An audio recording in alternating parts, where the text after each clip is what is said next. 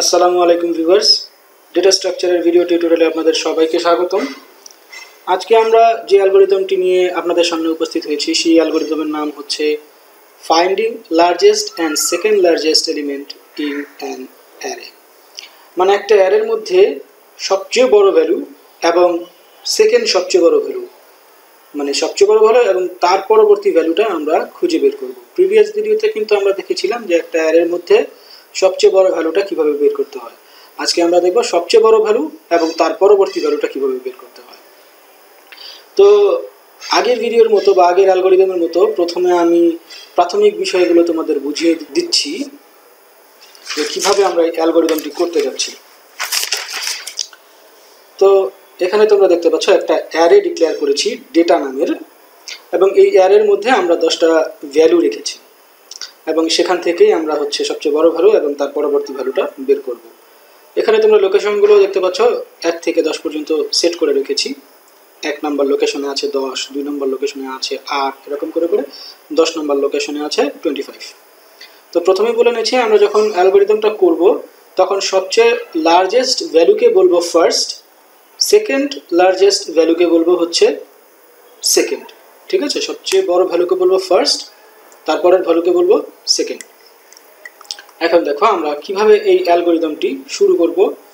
সবার প্রথমে আমরা যেটা করব, ডেটা নামের যে অ্যারে এবং সেই অ্যারের প্রথম লোকেশনের যে ভ্যালুটা সেই ভ্যালুটাকে আমরা ধরে নেব ফার্স্ট, মানে সেই ভ্যালুটাকে সবচেয়ে বড় ভ্যালু হিসেবে ধরে নেব এবং তার পরবর্তী যে ভ্যালুটা বা পরবর্তী যে লোকেশনের ভ্যালুটা সেই লোকেশনকে আমরা ধরে নেব সেকেন্ড। ঠিক আছে, প্রথম কাজ হচ্ছে এটা যে অ্যারের প্রথম ইন্ডেক্সকে ফার্স্ট এবং সেকেন্ড ইন্ডেক্সকে সেকেন্ড ধরতে হবে। তারপর আমরা যেটা করব, এই যে আমরা এটা অ্যাজিউম করলাম যে প্রথম ঘরের ভ্যালুটা ফার্স্ট, সেকেন্ড ঘরের ভ্যালুটা সেকেন্ড, আসলে এই কথাটা কি ঠিক আছে কিনা এটা আমাদেরকে যাচাই করতে হবে।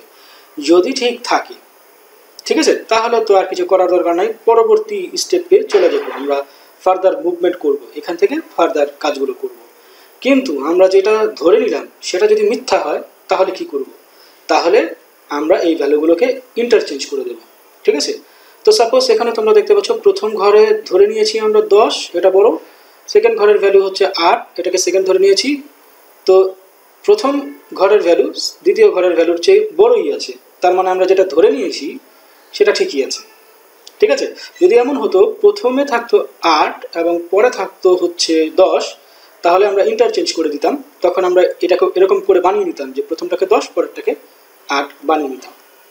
ওকে ফাইন, তো এখানে আমরা যেটা ধরে নিয়েছি সেটা ঠিকই আছে। এবার আমরা যেটা করব, ফার্দার মুভ করব। এখন আমাদের কন্ট্রোলটা চলে আসবে লোকেশন 3তে। ঠিক আছে, লোকেশন 3তে আমাদের কন্ট্রোলটা চলে আসবে।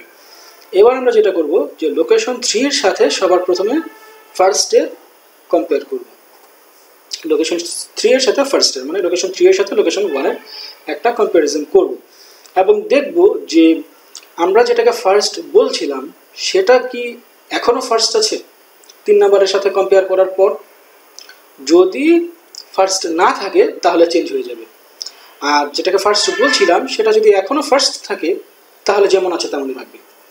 তো সাপোজ এখানে তোমরা দেখতে পাচ্ছ যে আমরা যেটাকে ফার্স্ট বলছিলাম মানে 10, সেটা কিন্তু লোকেশন 3 এর ভ্যালু 15 এর চেয়ে ছোট, তাহলে এটা কিন্তু আর এখন ফার্স্ট থাকবে না। ফার্স্ট কে হয়ে যাবে লোকেশন 3 ফার্স্ট।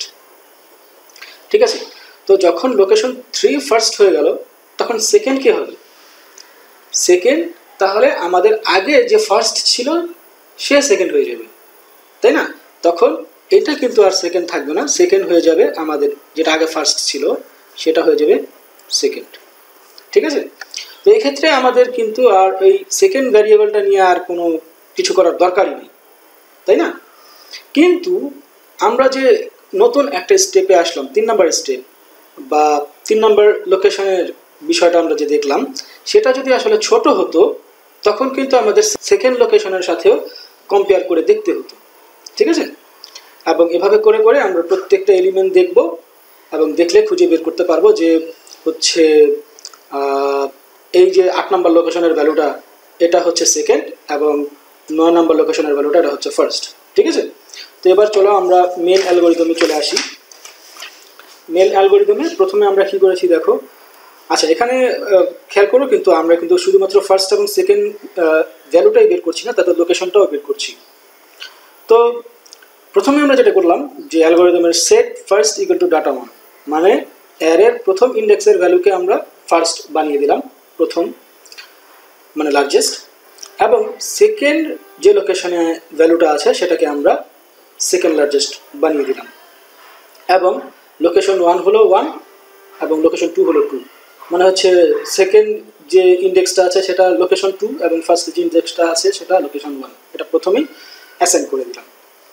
তারপর আমরা যেটা করলাম যে এখানে আমরা যেটা বলেছিলাম যে প্রথমে যেটা আমরা অ্যাজিউম করলাম সেটা যাচাই করার জন্য যে কাজটা সেটা আমাদেরকে করতে হবে, যে if first less then second, এখানে বলা হচ্ছে যে যেটাকে আমরা বড় ধরেছি সেটা যদি সেকেন্ডের চেয়ে ছোট হয় তাহলে কি হবে, ইন্টারচেঞ্জ করতে হবে ফার্স্ট এবং সেকেন্ড, মানে প্রথমটা হয়ে যাবে সেকেন্ড, দ্বিতীয়টা হয়ে যাবে ফার্স্ট, এবং লোকেশনটাও কিন্তু চেঞ্জ হয়ে যাবে, যে এখানে এক নাম্বারকে ধরেছিলাম লোকেশন ওয়ান, দুই নাম্বারকে ধরেছিলাম লোকেশন টু, এখানে হয়ে যাবে দুই নাম্বারটা হয়ে যাবে লোকেশন ওয়ান, এক নাম্বারটা হয়ে যাবে লোকেশন টু, ঠিক আছে, ইন্টারচেঞ্জ হয়ে যাবে। কখন, যখন আমরা যেটা ধরেছি সেটা আসলে ভুল। তো এখানে আমরা কি বুঝলাম, যে যেটা আমরা ধরে নিয়েছি সেটা ভুল হলে ইন্টারচেঞ্জ করতে হবে।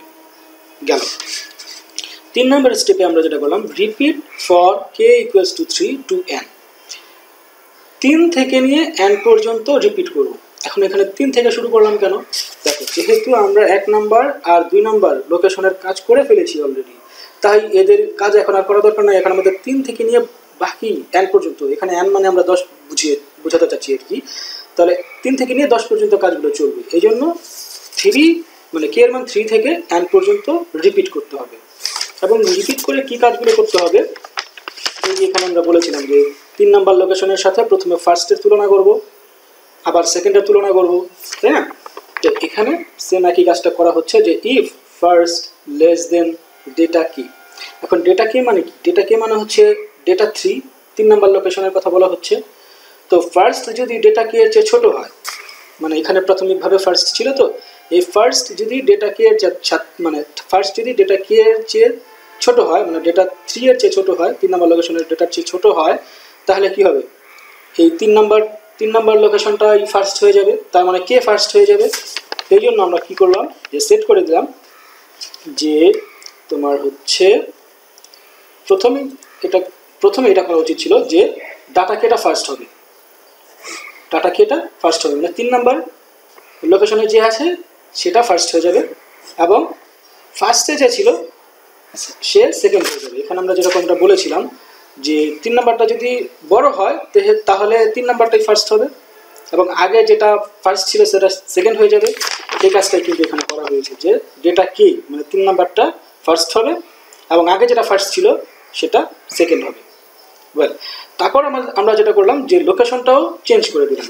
তো যেহেতু ডাটা কে হচ্ছে ফার্স্ট, তাহলে কে হবে লোকেশন 1, এবং তোমার হচ্ছে গিয়ে আগে যেটা ফার্স্ট ছিল, আগে তো লোকেশন 1 ফার্স্ট ছিল, তাই লোকেশন 1 হয়ে যাবে এখন লোকেশন 2, ঠিক আছে।